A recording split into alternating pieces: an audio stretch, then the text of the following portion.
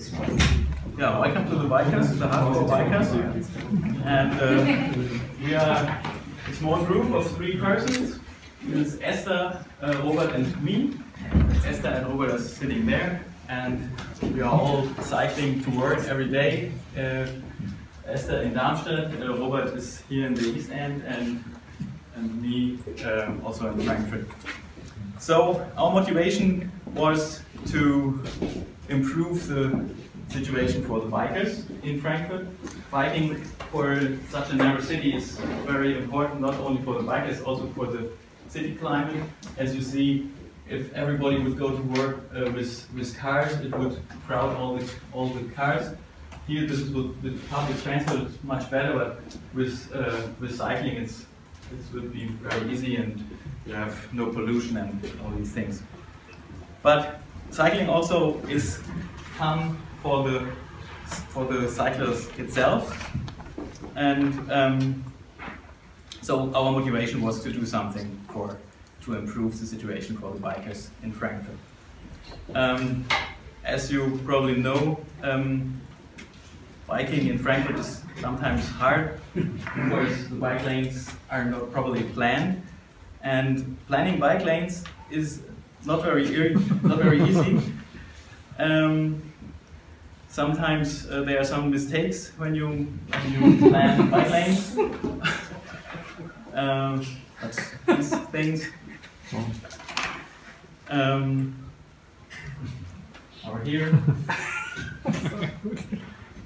So to have good plannings means you need to have good data, and to have good data about bike lanes means that you have to ask the bikers where they are driving and what they need.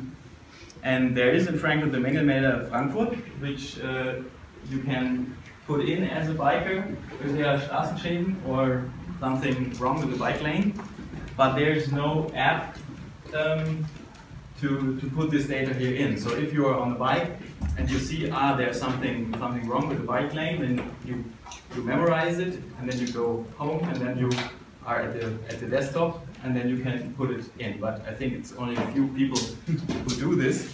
And so there's one project in Philadelphia, which is Cycle Philly, and this is a very cool app which you can load on your smartphone, and then whenever you go on your bike, you can record your tracks, and whenever you find some obstacles on your way, you just make a photo of it and say what kind of obstacle it is, and you push send, and that's it. So it's a very cool way to collect data, and it is the whole recording of the bike first. So what we want to do with the Open Data Day in Frankfurt today, we want to make Cycle Frankfurt from Cycle Philly. We would like to make Cycle Frankfurt because the Cycle Philly is all open data, so it's free for everyone to adapt. So what we did is we forked the code from GitHub, which was, as I said, all open data. We installed the backend. We localized the Android app with some Frankfurt theme. We set up the database and connected the app with the desk. And then we tested it here. So we went outside, and this is the Android. Yeah, so it's just a start trip. As you see, we have been ready exactly in time here. So this was 4:44. But we went outside and recorded here. This is the Zentrale, and we go around the block, and this thing is recording, and we got all the data in our database. So it's working properly.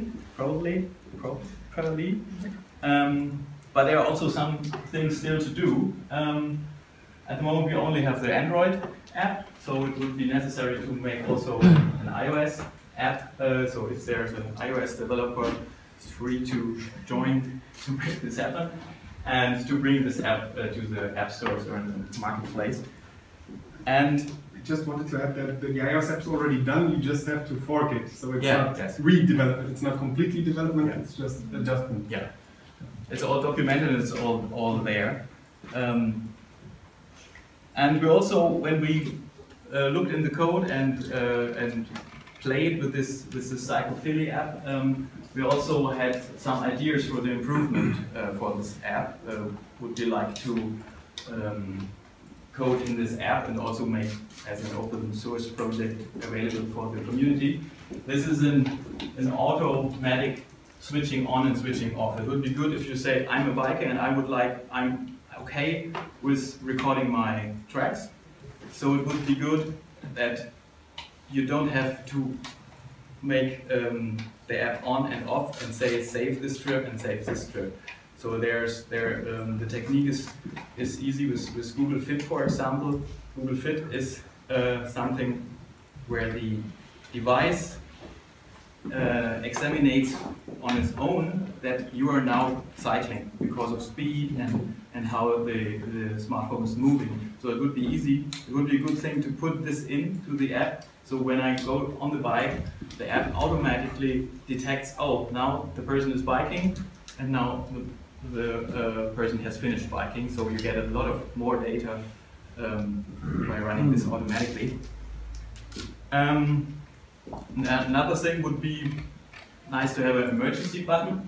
So if in the next time you have the Darmstadt Frankfurt biking highway, so if you're in the middle of the forest in the next years, then it would be good to have something like the Pantenhilfe or an emergency button that you're in the forest and your tire run flat. So this would be like to develop in this app.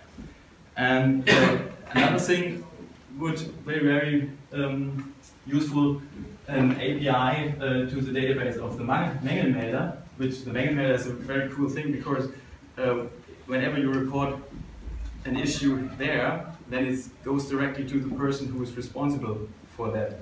And it would be great to combine these two things so that all the data which is collected with this app is going into the Mängelmelder and to the responsible person, for example, the Radfahrbüro. And another thing would be if you have the API in the one direction, so the issues we are reporting with this Frankfurt thing would go into the Mängelmelder, but also the other way around would be interesting, that if there's an issue already reported in the Mängelmelder, then to get it onto your smartphone so that you get a warning, oh, be careful if you want to choose this route, there's a block or something you can't go there, that you get a warning from all the issues which are already reported in the Mängelmelder. So this is what we like to do. Yeah.